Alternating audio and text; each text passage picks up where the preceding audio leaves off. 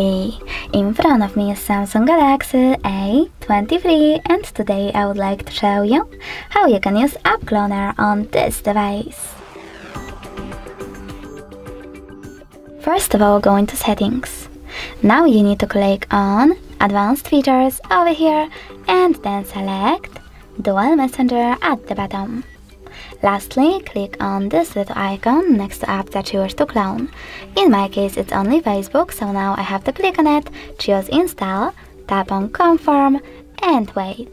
If you wish to use separate contact list as well, click on this switcher and tap on Next. If you don't, select Yes in the pop-up.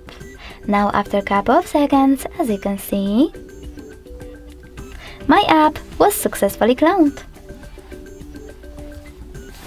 If you wish to delete your cloned app, you need to click on the same switcher and confirm your choice in the pop-up.